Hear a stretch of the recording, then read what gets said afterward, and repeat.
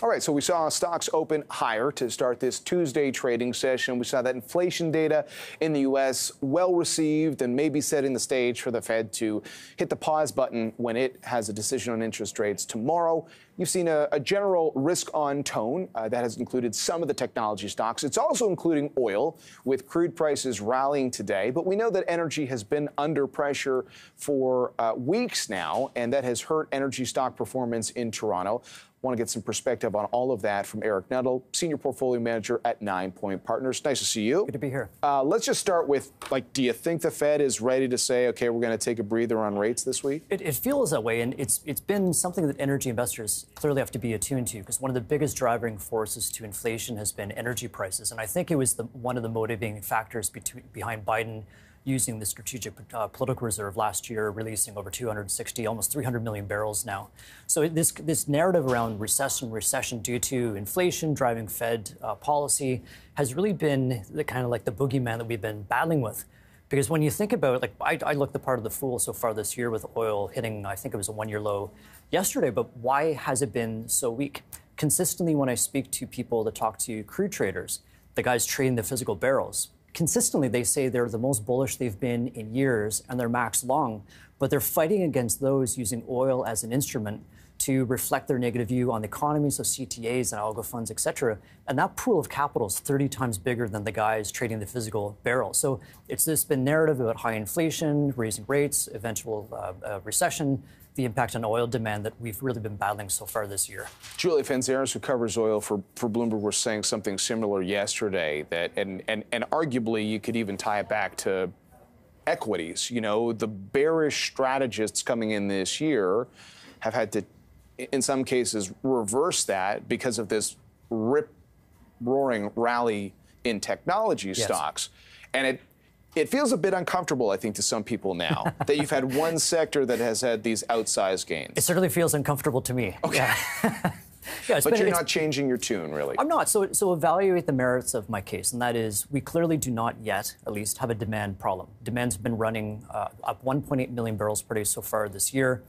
Jeff Curry likes to remind us that demand is so terrible that the IEA has have to upwardly revise their demand forecast every single month since November of last year. So demand has not been the issue. But and just for context, his firm just lowered their expectations, I think, for a third time or something. Yeah, so they lowered their oil forecasts to about $81 WTI to the end of this year. Okay. So I think the challenge has been China reopening hasn't been living up to extraordinarily lofty expectations. So it's been good, but not phenomenal.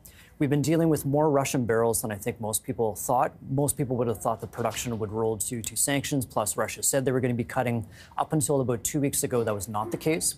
I've had an army of consultants through my office, whether it's Jan Stewart at Piper, Rystad, Energy Aspects, Sanford Bernstein, and they're all tracking Russian production now finally down about 500 to 700,000 barrels per day. So it's been, demand's fine. Supply's been a little bit higher, but I revert back to, you look at how much fear is in the market, how awful, absolutely horrible sentiment is. We fell more on a fictitious story about a deal between the United States and Iran. We were going to get up to 1 million barrels per day of exports. This was Friday of last week. Yeah, I remember that. So we fell $4. We're having an actual production cut of 1 million barrels per day from Saudi Arabia, whom they strongly desire, and I think this voluntary cut of 1 million barrels per day just from them will persist through the year. We fell more on vapor than we did on actual reality. So it speaks to just how horrible sentiment is. We see that improving in the coming couple of weeks to month.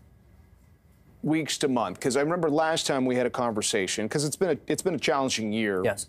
Over the last few weeks, every time we check in with you, I still felt like your key message was you have to be looking at this over the next few years, as opposed to sort of, winning the argument in 2023 per se. We need a shock to the paper market so strong that it overwhelms this narrative around recession. We continue to believe that it's going to be drawing from inventories. That should be starting in a couple of weeks' time. So that's due to a few things. China normalization, seasonal uptick in demand, but most importantly, we have the cut from OPEC Plus voluntary, combined with this extra 1 million barrel per day Saudi cut.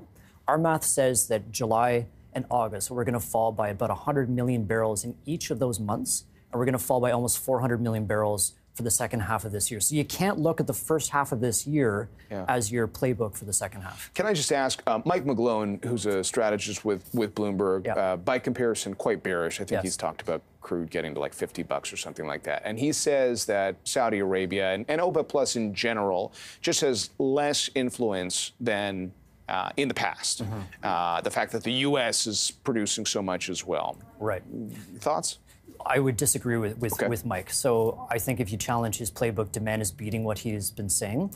U.S. supply, we think, will be growing this year, as it has, but that rate of growth is significantly moderating. And in fact, Saudi has more influence and OPEC has more influence, not less. Maybe not on a day-to-day, but when we look out in the coming quarters, the world is going to be completely reliant on OPEC in terms of production growth. And therefore, it's up to them to determine when they bring on this excess capacity. We're almost out of time, but I had teased before the break that Cenovus is one of the stocks you like. Can you just walk us through a couple of names that you like the most right now? So I'm most bullish on Canadian heavy oil. You don't have to believe in $100 oil, not even 90. 75 to 80. The amount of free cash flow these companies are generating is epic. Just in the month of May, oil was at a measly $71. The buybacks of the energy sector were 27% of all buybacks in Canada. It's over $700 million, and that's at 71.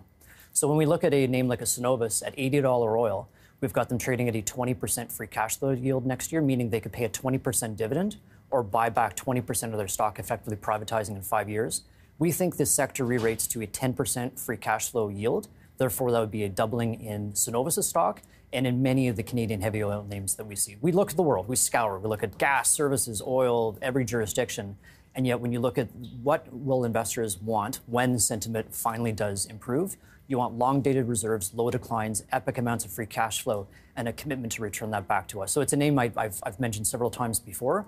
We just have to be patient to let the thesis play out. Okay.